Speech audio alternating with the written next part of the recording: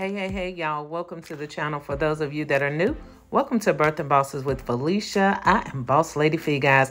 I hope you're having a great day, guys. I'm having an awesome day. Today is Tuesday, guys, and I am in the room designing, you all. Listen, this is one of the weekender bags that my boss buddy, Driven Fortitude, gave to me at my surprise celebration, guys, and y'all already know I was too hyped to get started on this gift. So here I have the weekender, and I have just put a box on the inside. It's actually a box that was already wrapped that I had staged for a decoration event that I was doing.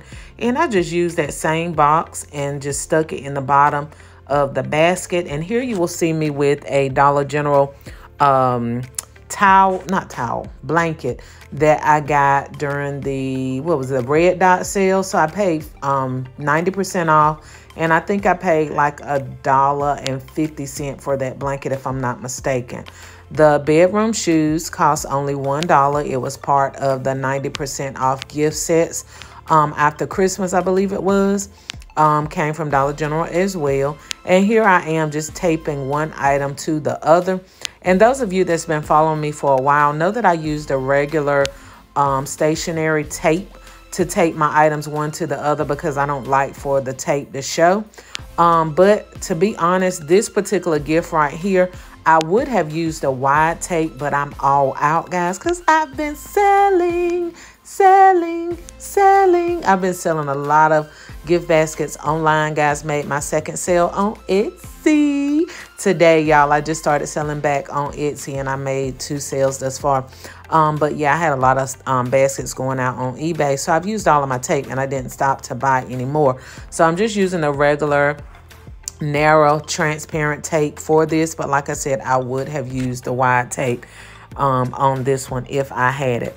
But we're just going in, taping the items one to the other, keeping it really simple what I'm doing. But this basket is going to be so awesome, so elegant, you guys. And I can go ahead and tell you my investment on this, which I did not buy the weekender, of course, because I was blessed with it for free.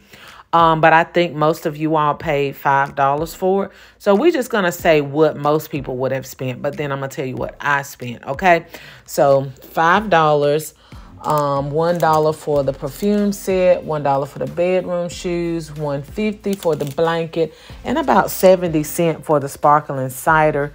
So we're going to say $1, $2, $3.50, $8.50, about $9 or so.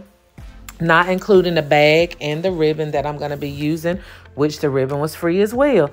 So the average person would have probably spent maybe about $11 or $12 if you shop clearance shopping like I do and like I teach on this channel. You would have spent about $12. By the time I'm finished wrapping this gift, guys, I'm going to charge about $90 for this gift, $85 to $90, and you will see why when I'm done, okay? We're not going to complete the full thing on this video, guys. I'm going to do a detailed bow making session on my next video, and you do not want to miss it because this is a bow technique that I have not used in a long time. And if you're pretty much new to my channel, or maybe if you're old, you probably haven't seen this method of bow that I do. So I told you guys I was going to be doing several different methods to see just which one you like the best, which one is simplest to you, because what's simple to you may be complicated to someone else, and what's complicated to someone else may be simple to you. So I want to do several different designs so that you guys can just kind of figure out which way works best for you. And once you find out which way works best, then I want you to go ahead and practice on the other ways as well, because we do not want to be dysfunctional gift basket designers. Dysfunction meaning only having certain ways to do stuff. We want to be versatile in our gift. We want to know how to wrap with all kinds of wrap. We want to know how to make bows all different kinds of ways. Okay, so anyway, honey, I am just wrapping, putting all of this stuff here. And as you will see, if you notice, I'm doing so much talking, but if you notice, I put some hot glue on this bottle because the bottle is so heavy, and I'm not using shrink wrap for this particular basket unless I so happen to sell it online. And if I sell it online, then I will be using the method that I've been using the last few days with items that I shipped that was already wrapped in cellophane. We're just going to wrap the top part with shrink wrap if that should happen, okay? But I'm going to put this pretty mama out for Easter and see if we could get it sold for Easter. So I'm just going around taping the items after I have glued the bottle down. And like I said, once again, if I had the wider tape, this would have been the basket that I use it on, but I still do not like for the tape to be shown, so I tape it downward onto the box, or you know, if I tape it to the other items, I tape it to the side or around the back so that it's not obvious, okay?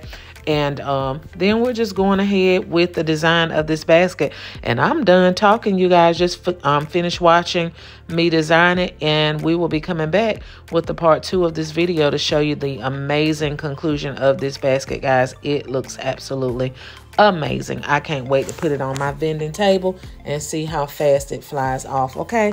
If you like this video, make sure that you give it a thumbs up.